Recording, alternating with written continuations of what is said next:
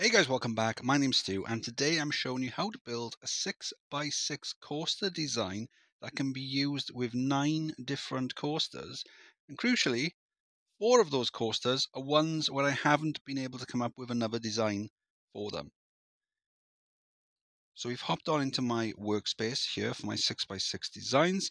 So I'm going to show you how to build it twice. First time I'm going to show you in here so you can see everything. And then the second time we're going to plonk it down on the ground. I'm going to show you where you need to dig and where you need to tunnel. So it's going to be a lot cheaper. So we plonk our station down and we're going to go up 6 units. So that's either 30 feet or 9 meters, depending on what you want to use. So we've got two stations long just there. Then we're going to turn that way. And then we're going to go down. Now, some of the coasters don't have the ability to bank into bends when you're on slopes. That's fine. Just use whatever you can. Use banks or leave them unbanked. It's fine. The trains aren't long enough to cause any real problems, but this one we can bank it. So we're going to bank it like that down there. Now with these particular coasters, they need to have 2 drops. One of them needs to be, I think it's 29 feet.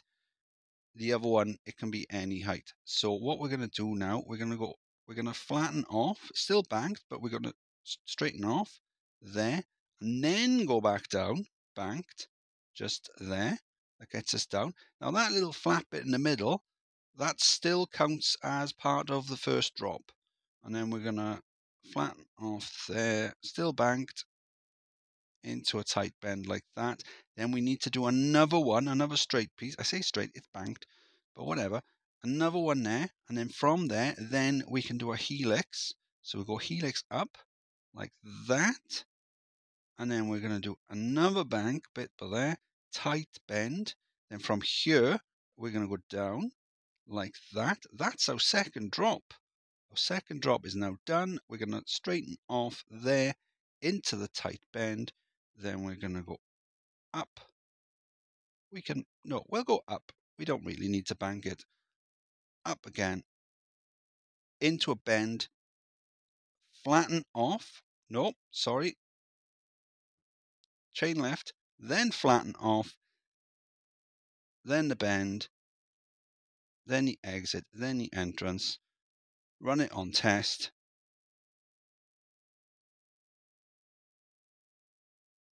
There you go. There's the first drop. Up the helix. There's the second drop. Up. The chain lift catches it. Brings it back to the station.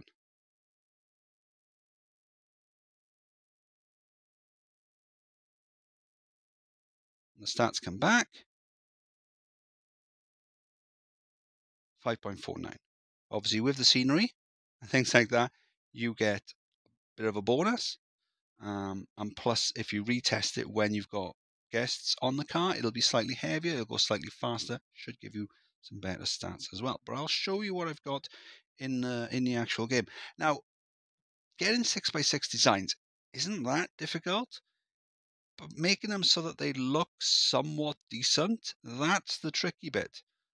Okay, so we're on the map where I show you what holes you need to dig. So as we saw earlier, this one here is going to cost you 4,300 to dig. The ride's going to cost you 5,700, total 10,068. With this one here, to dig in only costs you 380. So where you are here, if you imagine, you're going to have the station is going to be there. Then you're going to have the bend. No, that doesn't, can't really see that. You're going to have the bend there at the back. You're going to have the bend there at the front. So from there, then you slope down. Then after that, then you dig a 2x2 hole, 3 units deep. And then you do the slope there. I can show you on this side. So you're going to have the station there. Then you're going to have the bends there. And then what you're going to do is you're going to slope down there. You're going to slope down there. And then this one down 2. And then this one then, you're going to have a 2x2 hole. 1, 2, 3 units. So that then is the same as that there. Okay, now I got some cash. I can show you how we're going to build it. Where's the flawless? There you go. Build custom design. Station 2 tiles long. Let's turn the land surface off. Bend there. Down and bank. Tight bend there. Flatten off. There. Down with the bank there. Tight bend there. Flatten off with the bank there. Tight bend there. Then when you do the straight bit with the bank, again, if your coaster doesn't have banks, depending on which one you're going to use, don't worry, you should be fine. The trains aren't long enough to cause any problems. Helix up, there and there. Another flat piece with the bank, there, then into the bend, there. Then we're going to do the second drop, so we're going down with the bank, there. Then we're going to go flatten off with the bank. Let's turn it round, like so. And then we're going to tight bend there. Then we're going to bring it up, up, up, and then we're going to bend it there. So now you can see the tunnel coming back, like so. And then we're going to use the chain lift, just like that. So that brings us up to the same height. Another chain lift, flatten off, and then back like that. Entrance and exit. Run it on test. Fast forward. 556. Oh, we can do better than that though. We can do what we can do. We can use this to create like some cheeky head choppers.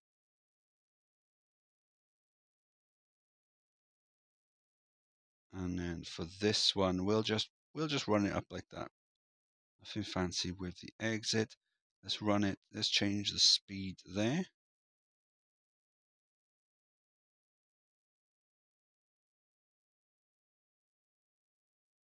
And run it on fast forward. See what that gives us. 5.6. Not bad. All the scenery, that will give you a bit of a boost. The rain, not doing very well for the video.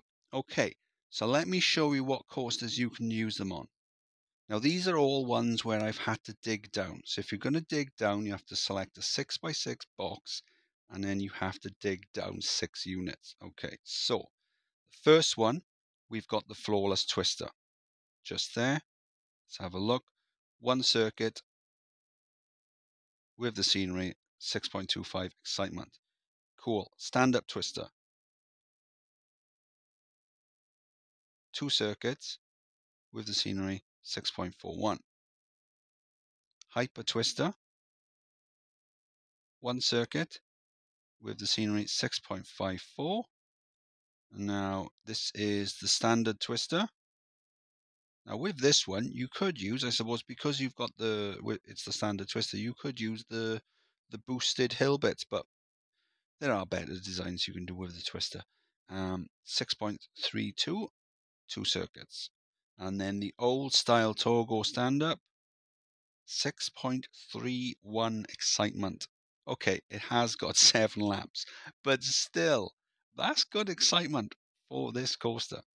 And then we've got a hyper coaster just there, 2 circuits, 6.39. And then we've got the corkscrew, 4 circuits, 6.29. And then the limb is the only one where the excitement is under 6. 5.63. If you retest this, I've got it set to 33 miles per hour. If you retest this whilst it's got passengers on there, guests on there, it will give you a lateral G penalty. It will go too high. And you also do need to have, I don't know where the handyman's gone that was there. You do need to have someone on here. But again, I've got better design in the 6x6 for the limb. And then we've got the junior coaster just here. With the junior coaster, let's have a look. Let's hide land surface. Let's hide scenery. I've got even then, it's still hard to see. Hide vertical land. There you go. I've got just there. You do need to have the chain lift on the bank, on the bend on that one as well. Some of them, there's a little random bit of path down there. That's just a little cheeky bonus with them. Now let's show you how to build them, because it's a even with the design, even with tons of cash and the design, it's still a little bit of a pain to build. So 1, 2, 3, 4, 5, 6. As you can see, the cost of that every time you dig down, it costs you 720. Times that by 6. Okay, so we're going to go in and let's find one of the designs.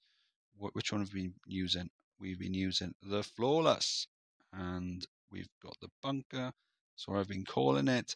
Now putting them in here is a bit of, oh, there you go, I managed to do it. But it can be very, very, depending on the angle you've got it, it can be a bit of a pain.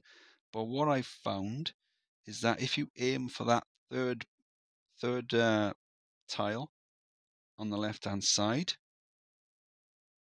it's calling me a liar now. Oh, there you go. If you aim for that third one, whilst the entrance is facing this way, it goes in. So let me show you which one it is. It's, if you aim for this one,